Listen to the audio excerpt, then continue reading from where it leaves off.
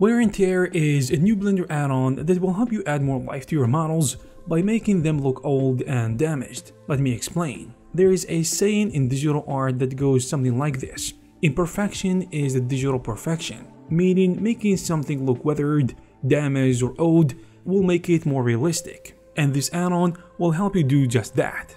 Brought to you by the developers of some of the best Blender add-ons such as Sketch and Cage and Sketch and Carve, and my favorite, Re-Pencil from Mesh, which helps you turn your 3D models into a drawing. Wear and Tear, on the other hand, as the name suggests, erodes your models by adding, well, wear and tear to create that used, worn out look. This add-on reminds me of the other add-on called LCD, which stands for one-click damage. Wear and Tear add-on produces a stylized as well as realistic looking damage. It can also erode your models individually or all the selected models at once, which is really powerful.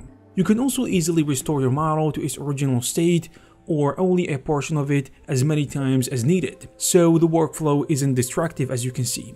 Another great feature is the ability to add mortar between stones or bricks. And yes, some of the features are premium only, but still, being able to add mortar between your bricks in real time is just a different level of control. This can be applied to one or multiple objects or even multiple loose parts on the same object. You can also cover any surface and extrude it using the controls provided through the add-ons panel. And what I particularly like about this workflow is that it is really simple and straightforward. You can stack the effects on top of each other. For example, you can easily add tear to your objects and add mortar, and then layer plaster above that, and the plaster will detect mortar automatically in its presence. If you are interested in this add-on, you will find the necessary links in the description. I hope you found this video useful. If you did, please subscribe to this channel to stay updated with the latest news of 3D software and the CG industry. Thank you very much for watching, and I'll see you